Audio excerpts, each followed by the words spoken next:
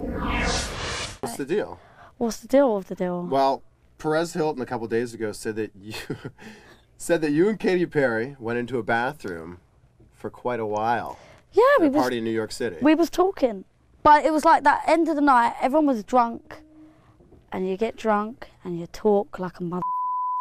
And we were stood in there, and the only time the door opened is when I needed a cigarette, and she went and got me one, or two, or three. But it was one long conversation. I didn't leave there until like 4 a.m.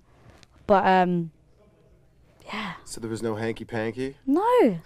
No, not at all. How does it get spun into that? The thing is, what happened was, obviously people take pictures, and one of her friends on Facebook put up this picture of Katy grabbing my lovely puppies, and I mean, obviously someone's taken that picture and it's got about, and apparently a close source to her said that me and Katy was in the bathroom doing, you know, pardon me.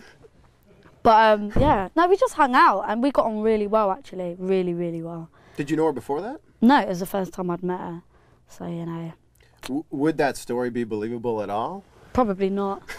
Probably not. There's so much speculation as to what we were doing in there, but honestly, we was just talking. So think what you like, if it makes you a happy boy or girl, you know. I can do that. Good night. Kidding. When did you first find out that that was how the story was being spun? Like maybe 3 days ago I read about it.